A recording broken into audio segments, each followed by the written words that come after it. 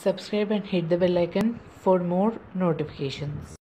Hi friends, welcome back to Best Way to Study. In this video, we are going to see what is the 30 days plan in order to crack NEET. Okay, this specially applies for both NEET UG as well as NEET PG. So now let's begin this video without any delay. Okay, so when you have just 30 days, if you follow the guidelines and rules which I'm going to tell you, if the students follow the rules and the tips which I'm going to tell you in this video, you can surely crack NEET within just 30 days. Okay, so now let's see what are those tips. Okay, so first tip is keywords.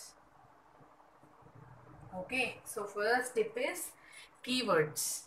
What are keywords? See, when you have to remember a sentence, or when you have to remember a paragraph, or when you have to remember something, instead of by hearting, or instead of trying to remember entire thing, it's better only if you concentrate on the keywords. Okay, so once you remember the keywords, you will be able to recollect entire sentence or entire statement. Okay, so see, for example, human has 206 bones. Okay, this is one statement. Let's just take this as an example. Okay, human has 206 bones, and instead of remembering the entire statement, just remember 206 bones. Okay, so 206 bones is one of the keywords. So like this, instead of remembering the entire thing, if you just remember the keywords, you can recollect the statements or phrases very quickly. Okay, so the first tip is keywords. Second important tip is images or diagrams. Whatever important diagrams will be in your syllabus, you must always make sure you remember them, including the parts and names. Okay, so always never ever ignore diagrams. They play very vital role in NEET, so make sure you give much priority for the diagrams. Okay, diagrams are very important. Third important thing is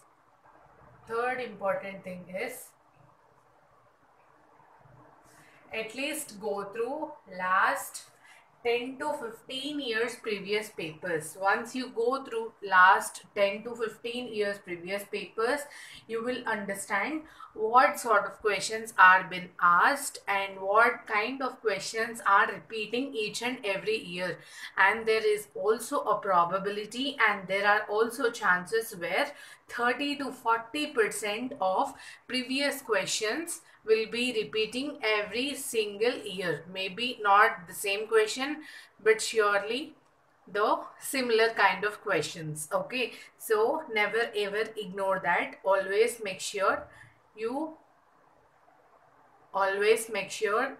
are very good with the keywords, diagrams, and you are going through at least last 10 to 15 years previous papers. Okay, so next important thing is make perfect timetable. Okay, so when you are just left with 30 days for your exam, make sure you maintain a perfect timetable. Okay, for example, let's think this is the timetable. First, give priority to the subjects in which you are weak, or in which weak subjects, or the subjects which you are not confident. Okay, so first give priority to weak subjects or the subjects which you are not confident with, and then give priority to most important topics and then give importance to the diagrams. So like this, you have to prepare your own perfect timetable if required. And so next important tip is start early study. What does this mean? Wake up at 4 in the morning and start studying difficult subjects or difficult topics. Okay, because whenever you start early study or when you start studying early in the morning, whatever you feel difficult, even for studying those topics, you will have very less time. You will need very less time. Okay, because your brain will be really fresh at that time, and the environment will be peaceful and calm, so you can well concentrate on whatever you are studying, whether it is hard or easy. Okay, so always start your early study at 4 a.m. by starting the difficult topics or difficult subjects. Okay, so this is another tip. And next important thing is after lunch. Okay, so post lunch, once you're done with your lunch, for example, post lunch period, like let's think you had your lunch at 1 o'clock. So from 1:30 to 3:30, like immediately after your post lunch, allocate 2 hours for just revision or for easy topics. Okay, see, after lunch you will be feeling sleepy and you will not be able to concentrate on new topics.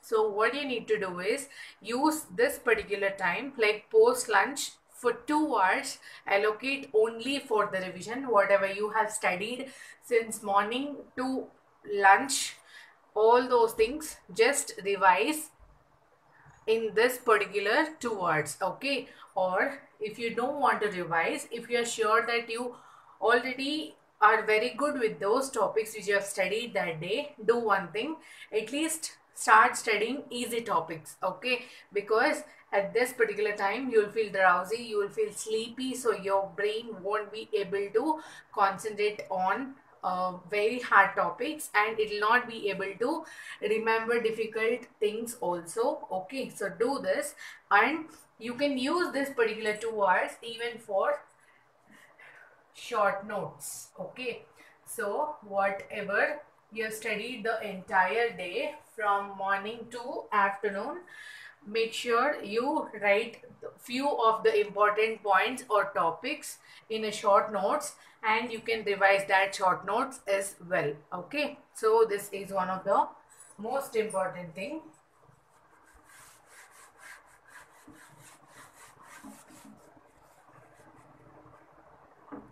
And next important thing is always concentrate on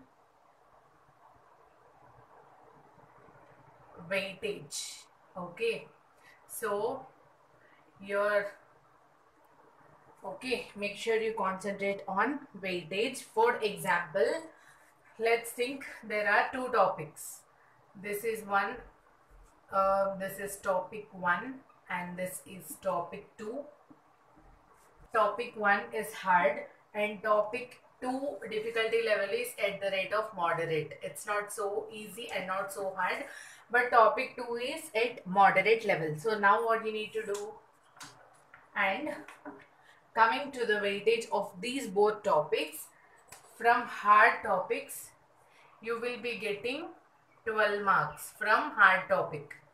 From topic 1 hard topic you're getting 12 marks. You have weightage of 12 marks, and from the moderate topic you have 18 marks weightage. So now what you need to do, put the hard topic as second priority and start concentrating on moderate topic, because moderate topic will take less time for studying and also it's having high weightage and it's going to give you 18 marks. Okay, so like this you need to think and allocate equal time.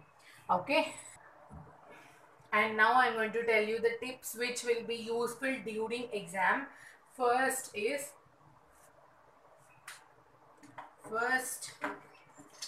thing is time management. Time management is very, very important. You have very limited time, so start solving first with easy questions, then with moderate level questions, and then with difficult questions. Okay. And second important thing is, don't panic. Okay, most of the students will be having nervousness. If you have the nervousness, you may even forget the things which you have already studied, so don't ever panic. Okay, so third important thing is, check all the documents on previous day only. Check documents on previous day itself, because at the last moment you can't sit and keep searching all the documents.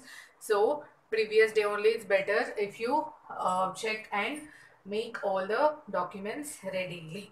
Okay, so next is, reach exam hall at least before 1 hour. Okay, because there may be traffic or there may be any unexpected circumstances. So it's better if you reach your exam center at least before 1 hour. And you will also have SOPs to be followed, like they will be checking your temperature, and a lot more SOPs may be there. So it's better if you reach at least before 1 hour or 1.5 hours. Okay, so and last but not least, before your exam day, during these 30 days, make sure you give mock tests. Okay, mock test is nothing but it's just like a practice for your final and main exam. You will understand how are you able to, how well you're going to, how well you are maintaining and managing your time, and where are you getting stuck and how is the procedure happening. All these things you'll understand only by giving mock tests. So in these 30 days, at least make sure you give 3 to 4 mock tests. It will be really helpful. And last but not least, guys, just be confident. You are going to crack this exam. You are going to rock the exam. Just be confident, stay pleasant, stay calm, and don't give up anything so easily. You can do this. Remember, you can do this. So if you guys want a perfect timetable for NEET UG or PG, or if you want me to make any other kind of motivational videos for NEET or any other exam, do let me know in the comment section below.